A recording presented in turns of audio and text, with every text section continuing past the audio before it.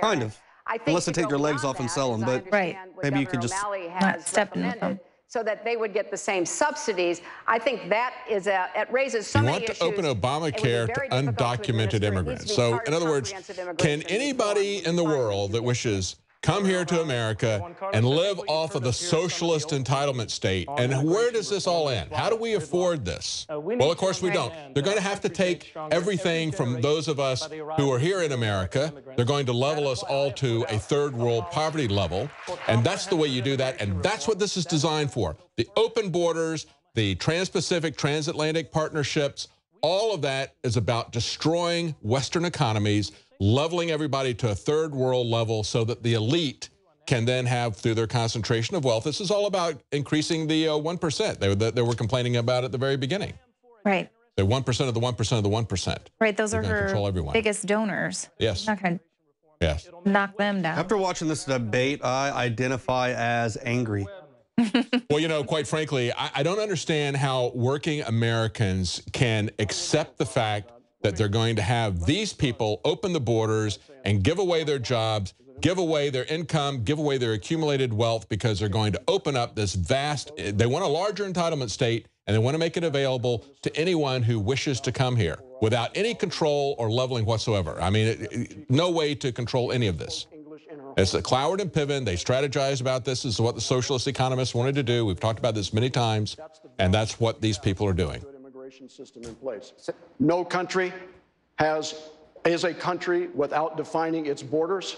We need to resolve this issue. I actually introduced an amendment in the 07 immigration bill giving a pathway to citizenship to those people who had come here and put down their roots and met a series of standards. We lost, but I introduced that in 07.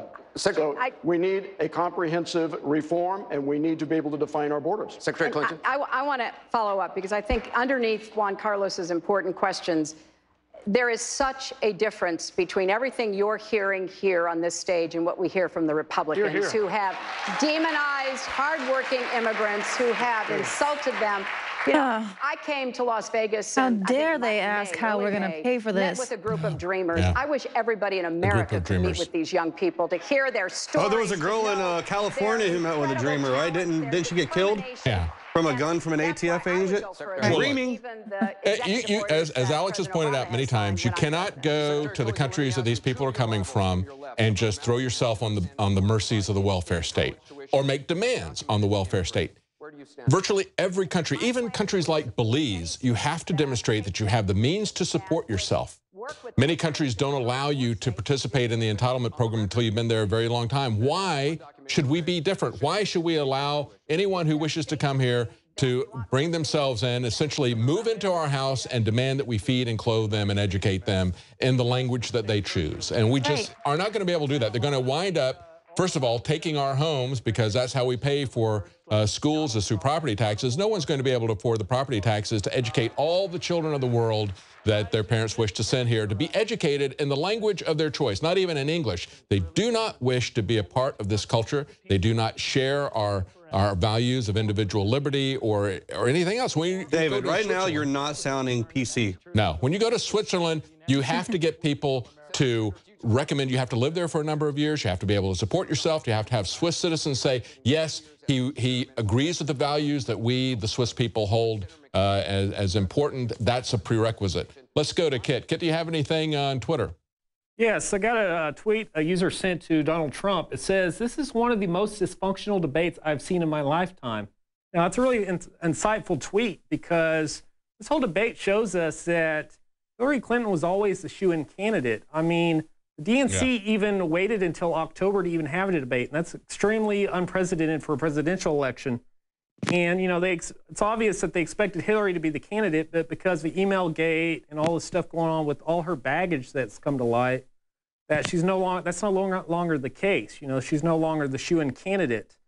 So that's part of the reason why this whole debate just feels this real dysfunction about it, because it wasn't really meant to be a debate at all. It was meant to be a way to show the gloss and polish Hillary for the upcoming head-on with a Republican candidate. But, you know, we've already seen the cracks with Hillary. I mean, Hillary's like a rusted-out car you see at a car show that someone put a you know, put a new fresh coat of paint on, but you see the rust bubbling through. Yeah, you know, I think, too, when we look at Joe Biden, who is waiting this out and waiting to come in, I do believe that there's something of a split in the Democrat establishment. Certainly we have the people like Debbie Wasserman Schultz, who's on Hillary Clinton's side that runs the DNC. But there's a lot of people who don't like Hillary Clinton because she's got some pretty sharp elbows. And I think they're waiting to see what's going to happen with Joe Biden. But you know, clearly this is not much of a debate. This is more of a Hillary Clinton love fest, as you pointed out. Well, here they're talking about the NSA surveillance and reforming Section 215 of the Patriot Act. Secretary Clinton, do you regret your vote on the Patriot Act? No, I don't. I think Go that for it. Go for the it Patriot was Act, necessary to make sure that we were able, after 9/11, to put in place the security that we needed. And it is true that it did require that there be a process. What happened, however, is that the Bush administration began to chip away at that process, and I began to speak out about. But you can trust me to do everything Obama above took the a board. hammer to it. And the other behavior that they engage in. We always have to keep the Do you balance. think she'll of civil criticize liberties, Obama privacy, and for security. doing It's 3 not easy in a times the number of democracy, people, but we have to journalists and keep it in mind. whistleblowers under the 1917 Espionage Act that all the previous presidents combined went after? No. Let me ask you, if elected, would you shut down the NSA surveillance program? I'm sorry? Would you shut down the NSA surveillance Absolutely, program? of course. You would? Good. Point blank. Good. Well, I would shut down, I'd shut down what exists right now is that virtually every telephone call in this country ends up in a file at the NSA. That is unacceptable to me. But it's not just government surveillance. I think the government is involved in our emails, is involved in our websites. Corporate America is doing it as well. If we are a free country, we have the right to be free. Yes, we have to defend ourselves, but not the right to our own money. Do that without impinging on our constitutional rights and our privacy Anderson, rights. the NSA You know, he complains about corporate espionage and corporate surveillance, but that's a part of the government surveillance because they use the information sharing. They maintain that if the corporation collects that information on you, if Google and Facebook collect that information, they can then share it with the government because they maintain that Google owns that information about you. You don't own your own information. They own it. And that's what CISPA is about. They ought to ask them a question about whether they support CISPA or CISA. Gotten all of the protections of being a whistleblower. He could have raised. Oh, he could have, right. Obama is so respectful of that. Yeah, we see what happens to whistleblowers under your administration. Should he do jail time? In addition, he stole. Oh, there would have been a positive response to Snowden. That has unfortunately fallen into a lot of the wrong hands. Governor O'Malley? No. Didn't you send emails that had important classified? That's what she's talking about. That information has fallen into the wrong hands. Snowden saw how they treated the NSA whistleblowers who went through proper channels. He saw that they criminally charged Drake on that, and that's why he said he fled, because he knows that they come after the whistleblower, not the person who breaks the law. Snowden played a very important role in educating the American people to the degree in which our civil liberties and our constitutional rights are being undermined. Is he a hero? He did break the law, and I think there should be a penalty to that. But I think what he did in educating us should be taken into consideration before he is Senator dead. Webb? What about the people at the NSA that broke the law? What about the people at the NSA that violated their oath to the Constitution? Should there be any penalty for them? Here's what for Hillary Clinton. we have a serious problem in terms of the collection of personal information in this country. And one of the things that I did during the FISA bill in 2007, the Foreign Intelligence Surveillance Act, was introduced. She should be against all this because that's how they kind of ended up finding out that she was sending that stuff anyways. Right. To collect this broad information in the internet age. But after a certain period of time, you need to destroy the personal information that you have. Oh, she's nodding yes. Is she going to shut down the NSA Collection Center where they store all this stuff out in Bluffdale, Utah? Yeah, Snapchat's going to take over. Of information that is ripe for people with bad intentions. Well, that's how they're going to fight ICE. Yeah, with Snapchat too. Question for each of you. Pretty much Snapchat's going to take over everything. The one way that your administration would not be a third term of President Obama. Certainly ending the wars. We've got to stop these wars. We have to have a new dynamic, a new paradigm. We're just spent $500 million arming and training soldiers, the rebel soldiers in Syria. They quickly joined the other side. President Obama's generals right now are suggesting keeping troops in Afghanistan after the time he wanted them pulled out. Don't talk about how the rebels defected ISIS. And also, we just bombed a hospital. Hey, good. We've had drone strikes that hit civilian weddings. Hey, guys, we got exclusive footage of a pre-party that was going on right before they went on for the debate. So we're just going to roll a little bit of that while they're talking. Okay, got a pre-party. Here we go. Pre-party footage. To protect the Main Street economy from recklessness.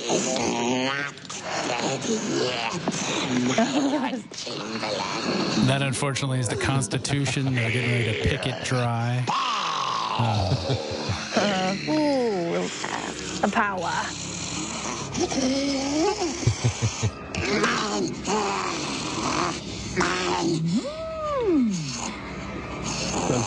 The dark crystal taught me everything I needed to know about how the world operates. Up until this point, that was when I woke up. Is there a policy difference? So, well, that's the most amazing thing right there. How would your presidency be different? Well, I'm a woman and he's black. There you go. That's the difference between me and Obama. Yeah, there we go. Here's how it's different. Look, we got a still shot of Hillary just now. She said, I'm a woman and I'm black. No, she didn't say he's black. She says, I'm a woman, you know, but it's all about identity politics. That's her qualification for being president. It's her turn. She's a Clinton. She's a woman, so we should vote for her. That's why she's entitled to be president. Yeah. Well, she said she didn't want her being, you know, that to be the reason why people vote for her. Just one of the reasons why she stands out. She's a woman. We want to vote for her because she's honest. Yeah. She's hardworking, and she's just like you and me. She knows exactly what it's like to be an American and to put my own shoes on and drive a car and to go do things. She hasn't driven a car in like 20-something years. Yeah. So. Not just a handful of billionaires. Senator Webb, how would you not be a third term for Obama? I got a great deal of admiration and affection for Senator Sanders, but Bernie, I don't think the revolution's going to come, and I don't think the Congress is going to pay for a lot of this stuff. And if there would be a major difference between my administration and the Obama administration, it would be in the use of executive authority. I came up as a committee counsel in the Congress, used to put dozens of bills through the House floor every year as a committee counsel in the Veterans Committee.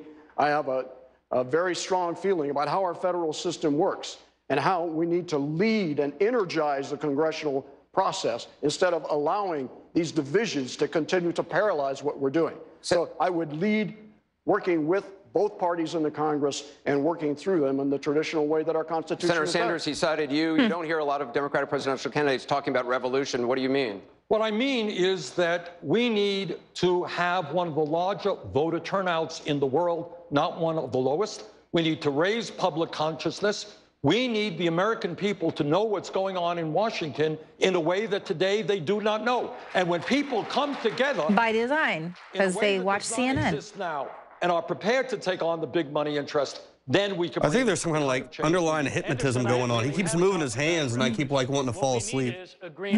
Well, they've completely managed to avoid the one issue that I had hoped that they might talk about, and that is the Trans-Pacific Partnership, as so-called partnership. This secret corporate trade agreement. These people pontificate about Wall Street and big capitalism, and yet they give this a pass and they don't even talk about it. As you point out, he threw out all the different positions that Hillary had flip-flopped. Unfortunately, David, we are out of time now. Yep, we don't have any time to talk about these issues. Go ahead. Well, we'll continue to talk about those issues. Are we gonna wrap it up at this point? They're going to talk about they're going to talk about how the candidates we're going till 10 o'clock. Okay, we're going till 10. So we're going to still be here for a while, but we're going to take a quick break as CNN takes a quick break, and we're going to be right back. So stay with us. We're going to take a short break. We'll be back in a moment. I might as well just...